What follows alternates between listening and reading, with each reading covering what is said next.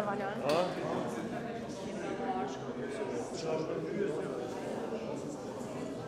Sunday, the people of Kosovo went to the polls. Election day was calm and without major incidents. Overall, the day was assessed positively by our EU observers.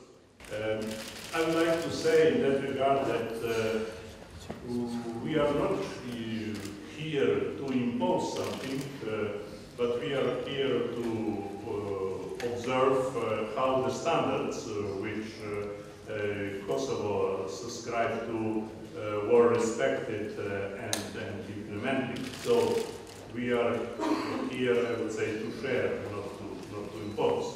Let me turn to the election administration.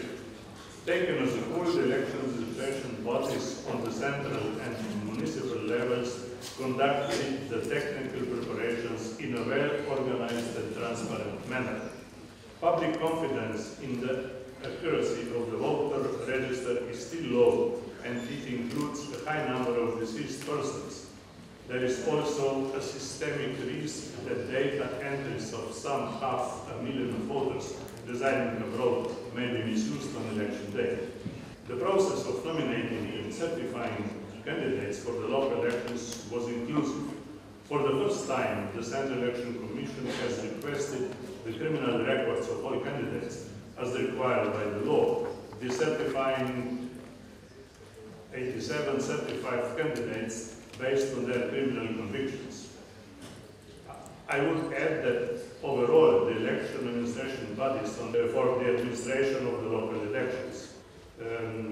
I would like to point out in this regard that there are issues or challenges which does not request a national unity or even not a change of legislation. There are some very important technical issues. For example, we mentioned voter register, voter list, and it's with a small technical change, a big change, a big impact could be achieved.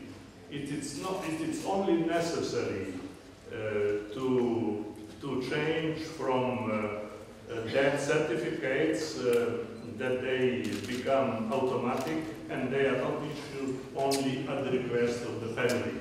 It's a technical matter, and we would wish that this issue, because this is a very important part of the election element of the election process, is addressed soon, or in fact this is continuous work. As I said, there is no much political will needed for that.